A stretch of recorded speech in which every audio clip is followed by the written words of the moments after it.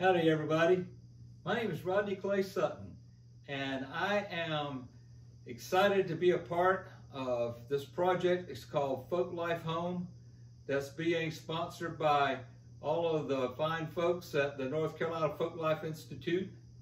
It's giving a chance for traditional artists to share what it is we're passionate about and how we pass on these traditions to other people. And my passion is about percussive dance, and in particular flatfooting and buck dancing and clogging.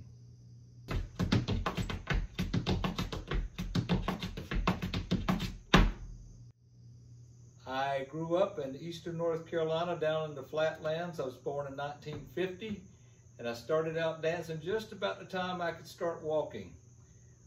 There was a strong tradition of square dancing, even though it was the big circle dancing that people still do up here in the mountains.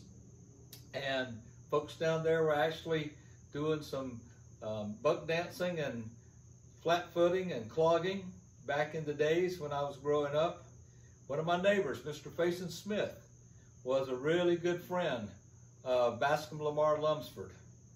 And Mr. Faison and Miss Susie would spend a lot of time coming up here to the Asheville area, to Buncombe County, to the Mountain Dancing Folk Festival.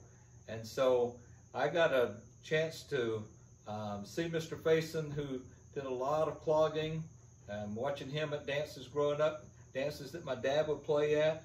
And there would be a dance 2 or 3 times a month down there. And I was just a small little boy. I was the only one of my friends and cousins that would get out as one of the boys that would get out and dance. I just loved it from the beginning. So I was very, very lucky. And then a big thing happened to me in 1972 when I was a student at East Carolina University, and I happened across the performance of the Greengrass Cloggers on the campus there, and was smitten by the energy and the enthusiasm and fun that those folks were having. And I ended up joining the Greengrass Cloggers in 1972, and I'm still dancing with them. Next year, 2021, will be our 50th year. And through that association with the Greengrass Cloggers, I have met so many incredible traditional musicians and dancers over the years. And one of my favorite things to do is to share my love of this percussive dance with as many people as possible. So even with the pandemic going on, I'm still teaching some online classes through Zoom, and I am leading rehearsals and workshops with the Greengrass Cloggers weekly so that we can keep our steps up to snuff and continue to maybe be ready for celebrating our 50th year in 2021. So I want to talk a little bit about sharing this tradition with other people, and tip my hat to 2 of my all-time favorite mentors. The first one I met was Willard Watson, and Willard Watson was over from Deep Gap, North Carolina, and we used to see Willard at the Autumn Square Up at Fiddler's Grove, North Carolina every year for the World Champion Clogging Competition. And we got to be good friends with Willard. Willard had a lot of those steps that he had learned from his family growing up, and then some when he was doing some traveling, some other steps that he put into his repertoire of things that he would demonstrate. He was always one of the hits at Union Grove Festival and Fiddler's Grove, and Willard would get up and demonstrate what he calls smooth style flat-footing. So there's a big difference between flat-footing and clogging. Clogging is usually done with taps and usually done in teams, and flat-footing is an individual form of keeping rhythm with your feet and being the drummer to the old-time fiddle tunes. And boy, Willard and took a chance to just watch him dance, and Evelyn Farmer and some of the other great old dancers we see at Union Grove had a real big influence on my dancing over the years. And so I'll just show you just a couple of steps that Willard would do. As I said, he never did a basic clogging step. He would just kind of cock his head off to the side, and then all of a sudden he would just kind of jump up on his heels and go this heel, toe little thing he would do. That's what he called it. He called it walk the heel. Like you're walking up on your heels and then on your toes, going up and down. And then all of a sudden, Willard would just kind of scoot across the floor.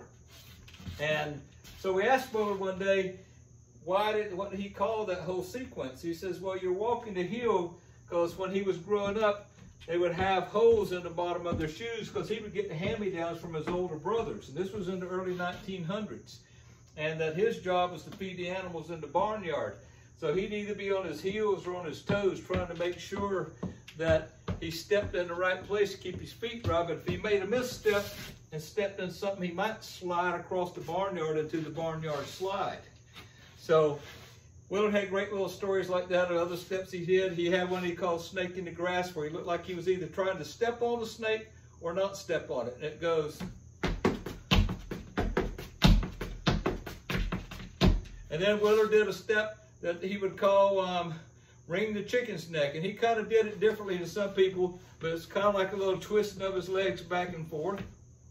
And he had a lot of other steps that the green grass cloggers learned over the years and incorporated them into some of our dances. He had a step that he called it the buck and wing. And so we put it in our clogging routines, and we'll do it out of basic steps.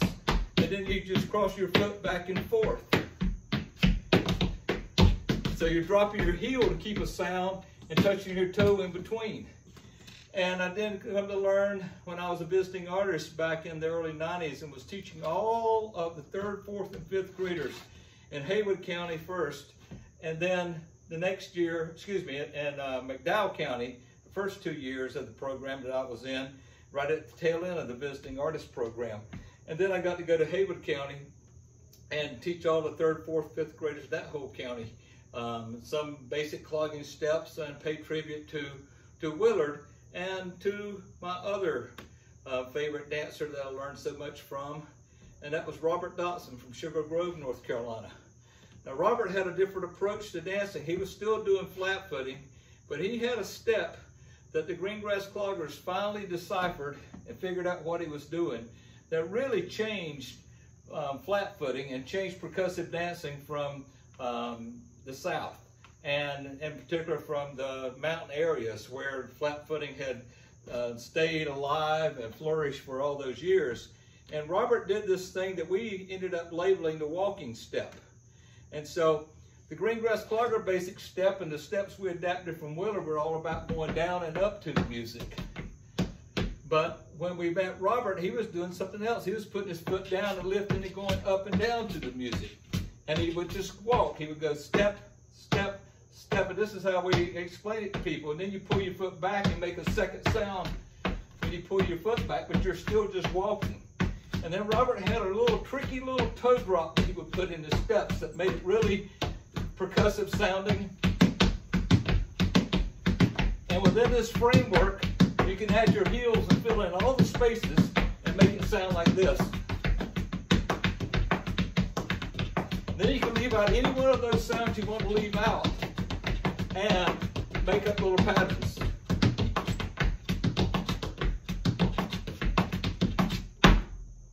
So those are two distinctive styles of dancing that we were exposed to, and I got a chance to stand right next to those fellows and absorb from them. Neither one of them could teach. Neither one of them taught anything, but they would share their love of dance with any and everybody that they met. And so over the years, I've worked on perfecting, being able to, or as much as you can perfect it, ways in which to share this kind of percussive dancing with as many people as I can. And I'm doing it right now during the pandemic. I'm teaching some classes online, and if you're seeing this video, hopefully next year things will be different, but if you're still at a point where you can't get out and take classes or go to workshops and festivals, if you'll go to my website at rodneyclaysutton.com, you'll find out what I'm doing online. All of my classes are pay as you exit, and you don't have to pay anything. You can just participate if you've got access to Zoom technology, either on your phone or your laptop. You can take these classes for free. I'm starting a new set of classes on October 27th that'll run for 5 weeks. And if you happen to see this later on, go to my website, and I'll probably be doing another set of classes coming up sometime in the future. So just know that the information will be there. You can join without any obligation. And I hope you'll come and learn more about how I feel I get to be a tradition bearer of what I love the most, and that's about percussive dancing.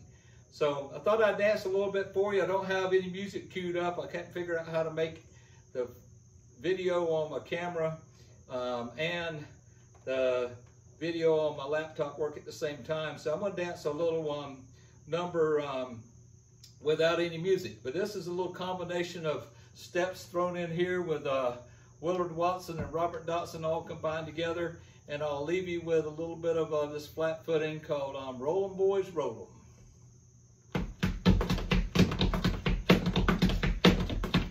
Rollin' boys, rollin', roll 'em on the ground.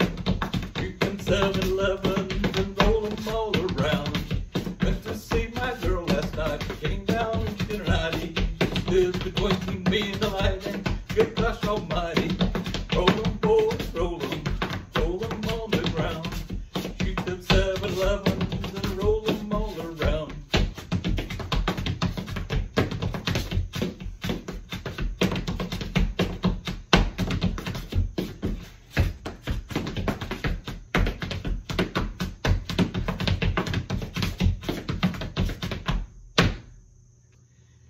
So I'm going to leave you with a little bit of a combination of some flat footing that'll incorporate some of Willard Watson's steps and some of Robert Dotson's steps. And I'm going to dance it to an old tune called Roustabout. And it goes like this. Roustabout, oh roustabout, where have you been so long? I've been around the bend with the rough and rowdy men. Now I'm coming home. Oh baby, Popeye, Popeye, Popeye, my Lulu girl. Oh baby, Popeye, Popeye, Popeye, my Lulu girl. When she sees me coming home, she raises her window high. Said, yonder comes the sweetest boy that ever lived or died. Oh baby, Popeye, Popeye, Popeye, my Lulu girl. Oh baby, Popeye, Popeye, Popeye, my Lulu girl. When she sees me leaving again, she hangs her head and cries. Says, yonder goes the meanest boy that ever lived or died. Oh baby, Popeye, Popeye, Popeye, my Lulu girl. Oh baby, Popeye, Popeye, Popeye, my Lulu girl. Thank you.